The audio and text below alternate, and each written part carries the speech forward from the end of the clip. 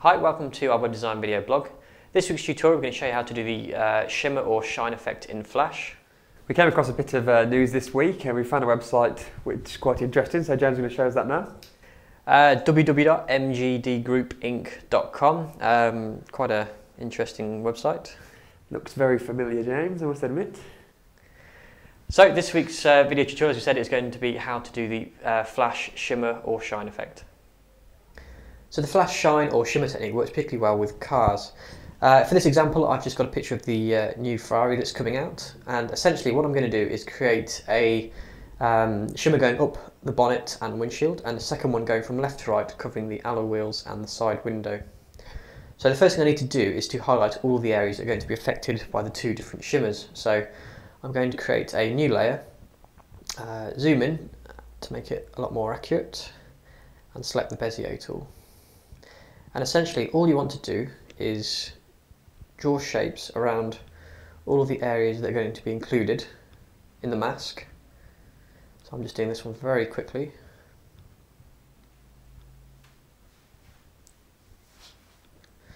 Like so, and just fill that in. Okay, so as I said, because we're doing this in two different phases, one shimmer going up and across the bonnet and windshield, and a second one going across the car from left to right, I'm essentially going to do mine on two layers. So once you've got that far, you should have something that looks like this. So I've done all of the windows, the light clusters, the Ferrari badge on the bonnet, and both alloy wheels. And on the wheels I've just highlighted the sort of light areas, the ones that would be affected. Okay, so also as you can see up here, I've separated them onto two layers. So if I just hide layer 4, you can essentially see layer 2, which is my first sweep, which is the lights and the windshield. And then if I just swap that round, you can see my second sweep, which is the side window and the two alloy wheels. So let's just delete that first test layer. So the way we're going to do this is by essentially using a gradient. So let's start with the side here. So if you select the rectangle tool, then select the colour tool, and we want to essentially make a gradient. Okay, so for the gradient,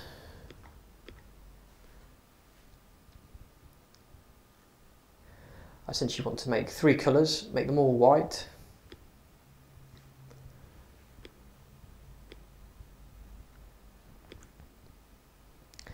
Then on the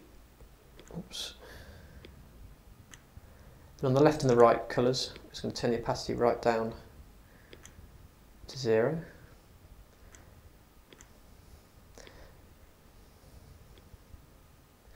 On the middle one, I'm usually just sort of set that to about 80.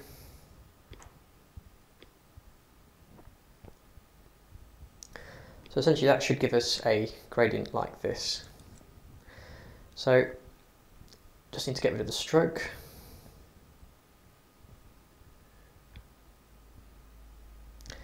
There's our gradient. I'm also just going to set this on a slight angle by rotating it. And because I want the second shimmer, the one we're doing now, to appear slightly after the first, I'm just going to start this at 20 on my timeline. I'm now going to create a keyframe at 40. So I'm going to have this sweep across 20 keyframes. I'm going to move this over to the right hand side. And I'm going to create a tween. So as you can see, the gradient is going to move from left to right. So I'll just show that again, like so. Now we can copy this and we'll make another layer. And we'll do the one that goes up the bonnet. So same principle, just positioning that in place there. And this one on the timeline is going to go from 1 to 20.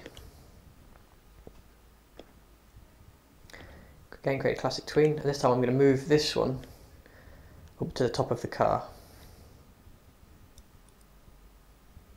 So now when we test it, this one goes up the bonnet and the one goes down the side, like so. Now I'm going to use my masked areas. So this is the one for the side. So I'm going to move this above layer 10, which is my left-right gradient. I'm going to create that by right-clicking it. I'm going to mask. Then my second layer, which is this one. I'm going to move this above layer 11. Again, create a mask.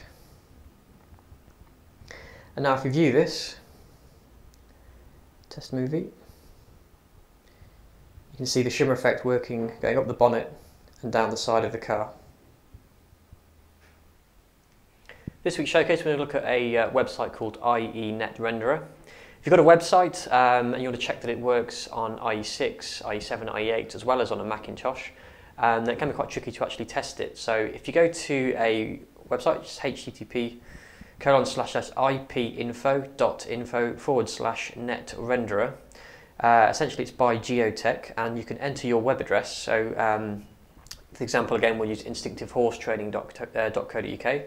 You can render a screenshot of the website in IE8, 5, 6, right down to 5.5. So this is very useful for checking that your website appears the same across multiple platforms.